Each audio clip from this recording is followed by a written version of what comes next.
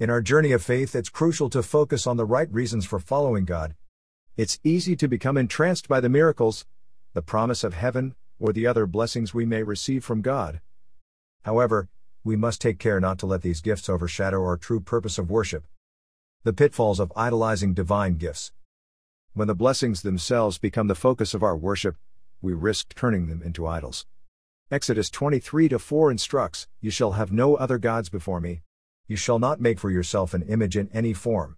This commandment warns us against placing anything, even God's own blessings, above God Himself. Genuine worship. True worship springs from a heart that loves God purely for who He is, not for what He can provide. Psalm 102:3 tells us, "Serve the Lord with gladness, come before Him with joyful songs. Know that the Lord is God." These verses remind us that our service and worship should be joyful responses to God's identity and presence, not transactional acts driven by desire for reward. The peril of a transactional faith.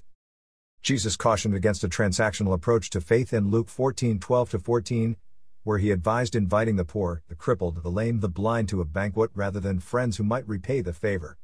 This teaching challenges us to reflect on our motivations for following God. Are we in it merely for the blessings, or out of a genuine love for God? Loving God authentically. John 4:23-24 calls us to worship in spirit and truth, indicating that true worshipers will worship God through their genuine spiritual connection and truthful intentions. This means engaging with God not because of what we can get out of the relationship, but because we cherish the relationship itself. Conclusion. Let us be friends of God who delight in His presence, not mercenaries seeking gain. Our love for God should be the core of our worship, not the blessings we might receive.